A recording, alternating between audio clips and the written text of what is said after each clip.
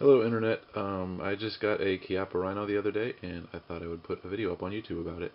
This is my first video like this, so it's a little awkward, just bear with me. I decided to do it because the Chiappa Rhino is a pretty new and interesting design for a gun, and in doing my research, I've been interested in getting one for a while, and there's just not that much stuff out there to read or to watch or to get any kind of impression of it, and there's so few in the country at this point that it's finding one at a gun shop, or being able to kind of evaluate one before you buy it is kind of tough to do right now. So I thought there'd probably be some guys out there that want to see a video on it, so I thought I'd put this together. So like I said, it's my first video, so if it's awkward or whatever, just kind of I'm apologizing in advance. So alright, so let's get started. So this is the box it comes in, Chiappa Firearms. It's just a standard plastic case. Open it up. What do you have in there? Comes with a pretty decent leather holster. It's pretty rigid, which does contribute to bluing wear, which I'll talk about later, but it's actually, the build quality is pretty good. It's an outside the waistband holster. I usually go inside, but if you're wearing a jacket or something, this would work, or whatever style of carry you want, that would work fine. It's pretty decent quality. You get a cleaning rod, so it's like $1 at Walmart, so not a big deal there. And then you get this instruction manual. Not the highest production values. Looks like it was printed on a 15-year-old inkjet, but Chiappa is a pretty small, family-owned Italian company. I'm not really sure on the relationship between Kimar and Chiappa. There's something, because the gun says it's built by Kimar, but Chiappa is a firearm manufacturer too, so I'm not really sure what goes on there. It's distributed by some company in Dayton, Ohio, I think. But anyway, so that's the manual. It does have some interesting instructions. One of the instructions it gives you is how to hold it. If I can find that. It gives you important grip instructions. It's telling you specifically how to hold this gun, because it is a little bit different. And I've heard apparently that, obviously with the revolver, you don't want to put your fingers up underneath the cylinder when it's firing, really, in front of the chamber, so because of the blast coming down. And with this one especially, with the barrel being on the 6 o'clock position, that the blast coming out of there is going to be even stronger because it's that much closer to your hand. So anyway, this is the presentation you get when you first get it. I'll slide that out of the way. And the gun itself is this guy. So I kind of have some notes to try to make this a little less awkward. First things first, I thought I would talk about the appearance of it. That's the first thing most people notice, is that it is an ugly gun, or it's weird looking, or something like that. Personally, I think it's pretty cool looking. It looks like something out of like a sci-fi movie. I'm not really into like anime and sci-fi and all that stuff, but it's cool looking. It looks like something from the future. So I think that's pretty sweet about it. The reason it looks this weird, if you're not familiar with the gun, and this has been safety checked, I'm not going to show you, because I was going to show you that later, but the cylinder is empty. The reason it looks like this is because you'll see the barrel. It's not really focusing. The barrel is actually at the 6 o'clock position in the gun, whereas obviously with a normal revolver it's going to be at the 12 o'clock up top. The whole sort of point of this gun is that having the barrel down low, it reduces the recoil and the muzzle flip, and makes follow-up shots a lot easier. This is a 357 Magnum, so coming out of a snub nose, maximizing your control is pretty critical in those follow-up shots. And so this one was designed by Emilio Ghisoni, an Italian designer who is more famous for having designed the Mateva Unica and the 2006 M revolvers, which kind of have this similar, like, futury, weird look.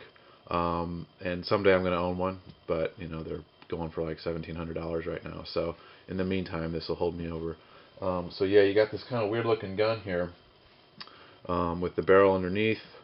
The grip is kind of bizarre looking, but I'll get to that in a minute. It works. You have the hammer. Actually serves as a sight. It's actually, I shouldn't even call it a hammer. It's not even a hammer. It's a cocking lever. But it serves as the rear sight. It's not really focusing that sight picture too well, but this part here that is the sight, the rear sight. Another interesting feature of this, going with the sort of futuristic look, is the cylinder is actually like a hexagon. It's not round. It's got more of a flat profile than most revolvers, which is an effort to make it more concealable, able to slip into a holster easier, into a waistband, what have you. So another interesting design feature there. I was going to compare it with sort of the archetypal snub-nose revolver. I've got a Detective Special here.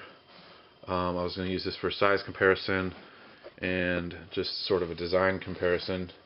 You can see they're pretty similar in size. The Rhino is thicker, I think.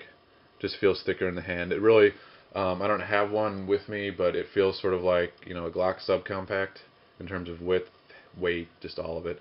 You can kind of see the difference here between the Detective Special. This one's from 1934 actually, and you know, this 2010 Chiappa Rhino. So yeah, you can see the cylinders round. You know, there's just a lot of differences here. Weight-wise, this one's definitely heavier. This one's lighter, which makes sense. I mean, it is less massive when you looked at it from the side like that, or from the rear. So that's that size comparison. Another one, a lot of people carry PPS. That's my personal carry weapon. That's just another size comparison for you there. This is not a pocket gun by any means. It's too big. It's kind of heavy. Good holster gun, sure, but you're not going to be slipping it in your pocket. There you go. You can see the PPS is known for being slim, and this is thicker than that. So that gives you any.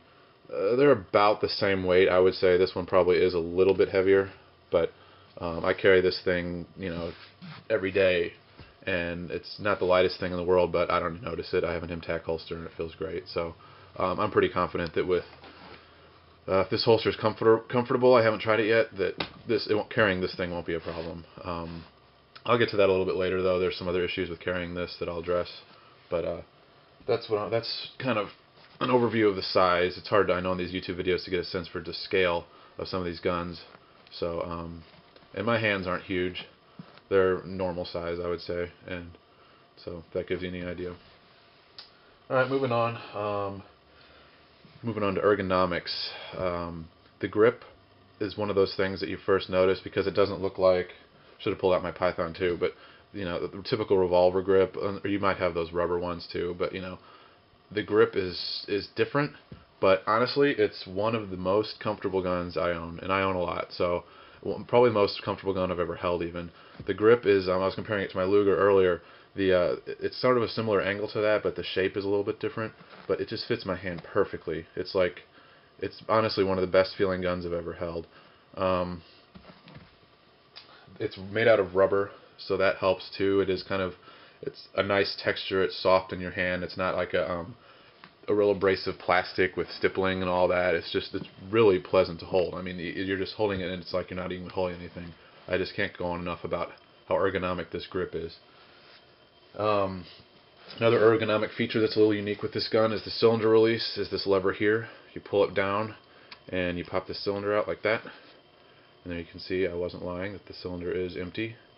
And you can also, this is confusing to do, the cylinder is a hexagon, 6 sides. So anyway, so that's the cylinder release back there. You push that back in. I've already shown you the sights sort of, but I'll try to show you again here.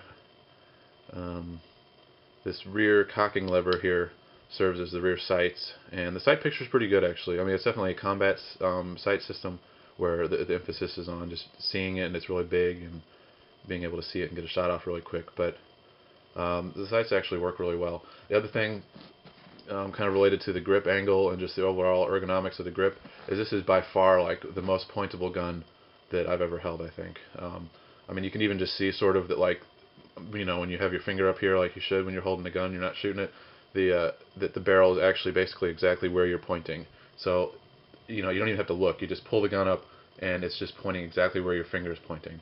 That's due in part to the grip angle, due to the low 6 o'clock barrel position. It's perfect. I mean, for me at least, it's probably, you know, your mileage